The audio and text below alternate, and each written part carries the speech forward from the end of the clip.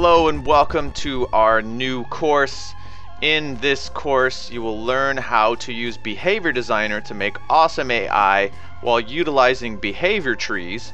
This is a tree we're going to build in this course, and we're going to make our NPC so he can hear us and see us.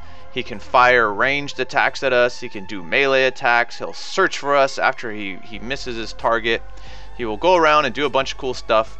We're going to set up his senses system and just do everything we can to show you as much as we can about Behavior Designer as well as its integration with Playmaker, so you can create really awesome AI for your enemies without writing one line of code and actually having fun while you do it. So welcome to the course, and let's go and get started growing some behavior trees with Behavior Designer.